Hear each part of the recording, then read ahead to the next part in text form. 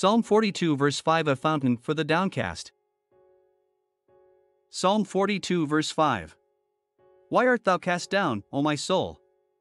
And why art thou disquieted in me? Hope thou in God, for I shall yet praise him for the help of his countenance.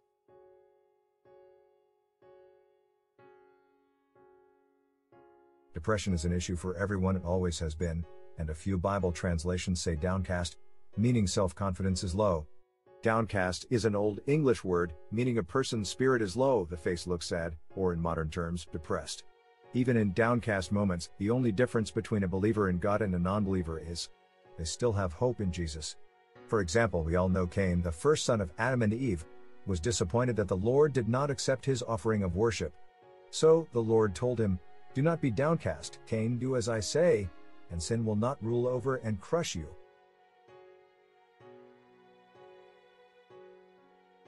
Genesis 4 verse 5, but on Cain and his offering he did not look with favor. So Cain was very angry, and his face was downcast. 6 Then the Lord said to Cain, Why are you angry? Why is your face downcast? 7 If you do what is right, will you not be accepted? But if you do not do what is right, sin is crouching at your door, it desires to have you, but you must rule over it.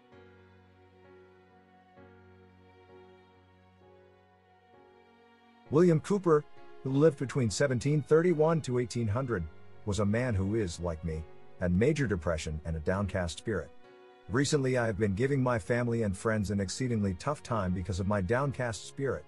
William Cowper lost his mother at an early age, and at school, he was bullied. Another thing he and I have in common is we are not good with the ladies, so he lived his life single and solo, the same as I do. William tried to commit suicide 3 times, so he was sent to an asylum for insanity. He knew of God but did not have a relationship with Emmanuel, meaning God was not within William. William's worst problem was the fear of suffering torment in hell, which made him have nightmares. Even I had nightmares before I gave my life to Christ and allowed Emmanuel God to dwell in me. William met a man of God in the asylum, and he would pray for him and encourage him with scripture. One day while reading the Holy Bible, Emmanuel talks to William, telling him, "Even with faith in me, thy blood will cover your many sins."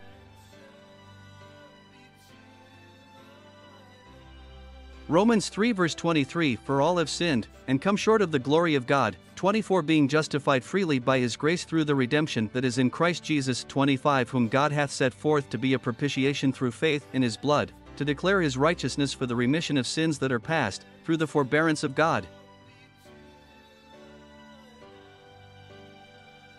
As a man of God, like myself, William still dealt with depression, but with Emmanuel, God in him, he wrote beautiful songs, singing to his Lord. His most famous hymn, William wrote in one of his downcast moments, was, "There is a fountain filled with blood," and is based on the scripture, Zechariah 13:2.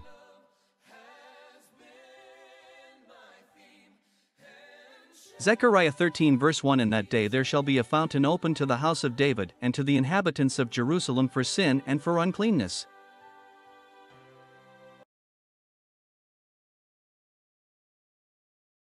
There are many Christian songs and hymns about having a downcast moment. Hymns such as Nearer, My God, to Thee, and What a Friend We Have in Jesus.